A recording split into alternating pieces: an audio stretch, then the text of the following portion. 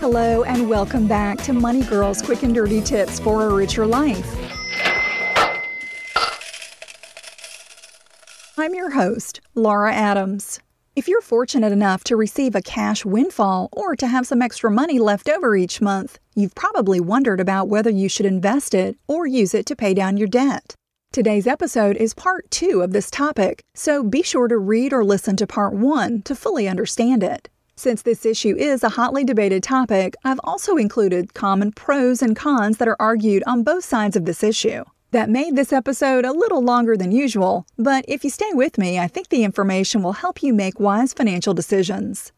Before you can make a decision about the best way to use your spare cash, it's important to analyze your options and see which one is the most profitable. The key to figuring that out is getting down to what a debt costs you after taxes or what an investment will earn for you after taxes. Taking taxes into consideration is so important because it allows you to make an apples-to-apples comparison using the real numbers. In the prior show, I discussed how to calculate the after-tax interest rate you pay for tax-deductible debt. Remember that there are 3 personal debts that are tax-deductible: mortgages, home equity lines of credit, and student loans. Most people who have those types of loans are eligible to claim a tax deduction and reduce their taxes.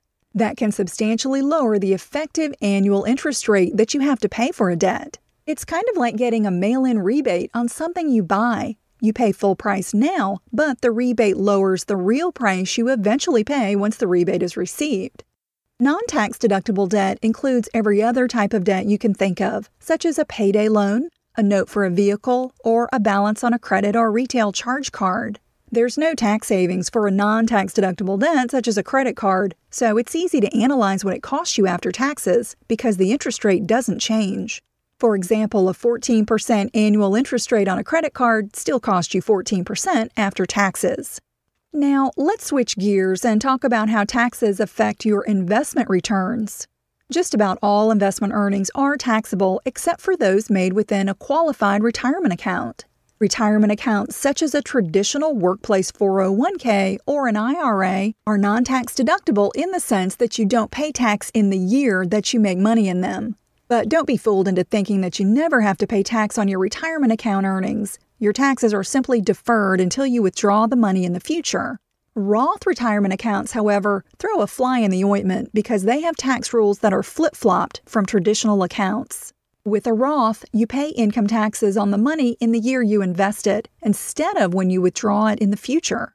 And your earnings in a Roth account aren't just tax-deferred, they grow absolutely tax-free. Remember Amy from part 1 of this topic? She cut back her spending and has $150 left over each month. We figured that the after-tax interest rate on her mortgage is 3.75%. Which means that using her spare cash to pay off her mortgage early would give her a guaranteed 3.75% annual return. The question is whether she can find a better way to use the money that would yield a higher after-tax return.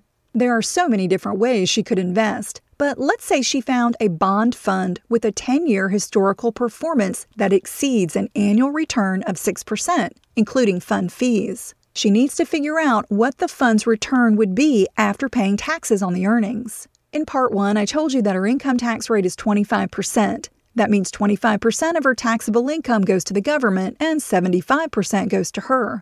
To figure out Amy's after-tax return on a taxable investment, you simply multiply the return by 75%, the portion that she gets to keep.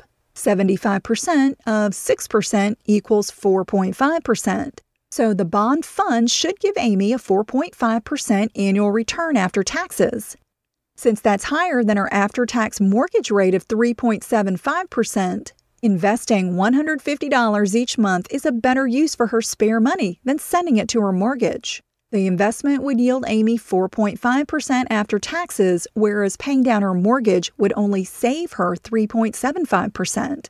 If Amy decides to invest $150 each month in a Roth IRA instead of in a taxable investment, she'd have an even higher return. She wouldn't have to pay any taxes on the earnings, so she'd earn the full 6%. Choosing to invest is the more profitable option for Amy. But remember that taking the investment route is speculative and involves a level of risk. What about the option of investing versus paying off credit card debt? Let's say Greg has a $10,000 credit card balance with a 19% annual interest rate. He earned a $2,000 bonus at work and is wondering whether he should swing for the fences and invest the money or if he should do something less exciting with it and pay down his credit card balance. As I mentioned, there isn't a tax deduction for credit cards, so his after-tax credit card rate remains 19%. But in order to compare it apples to a potential investment, we need to figure out the investment's after-tax return. If Greg is in the 15% tax bracket, he'd have to earn a minimum of 22.3% to get an after-tax return of 19%. I won't bore you with the math for that on this podcast, but you'll find the calculation in the show notes. Finding a solid investment that will earn 22.3% before taxes seems pretty unlikely. So in this case, Greg should opt to pay down his high-interest credit card debt because it gives him a guaranteed 19% return, which is terrific. I hope this demonstrates why using your money to pay down high-interest debt instead of investing it is almost always the best option.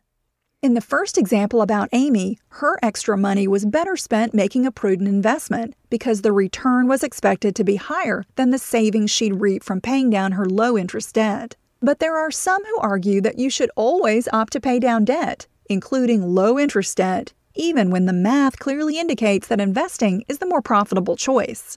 They believe you should get rid of all debt, come hell or high water. Here are their most common arguments. Number 1, psychologically, you have more peace of mind with little or no debt, even if you're missing out on higher potential returns. Number 2, that investment returns aren't guaranteed, but paying off debt does give you a guaranteed return, even if it's a low one.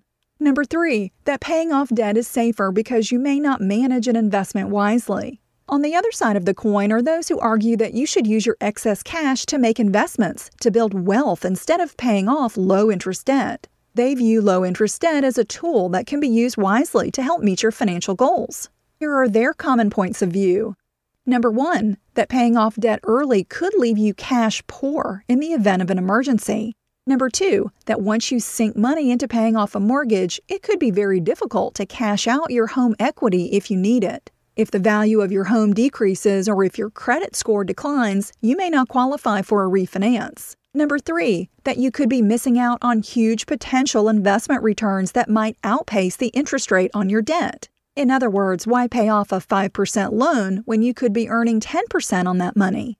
And 4, that a low fixed-rate mortgage or loan payment is a great hedge against potential inflation. If interest rates go up, your future payments will effectively cost less than they do now. The quick and dirty tip is to invest your extra money whenever the after-tax earnings are expected to be higher than the after-tax interest rate on your debt. However, the best solution for you should depend on your tolerance for risk and your long-term financial goals. If you still feel conflicted about the issue, one solution is to do both. You could send half your spare cash to pay down low-interest debt and the other half to build wealth in a higher-yielding investment. I started a discussion about prepaying debt on the Money Girl Facebook page. I hope you'll weigh in with your ideas about this topic.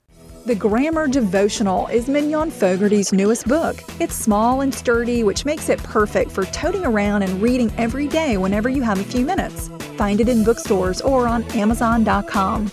I'm glad you're listening. Cha-ching!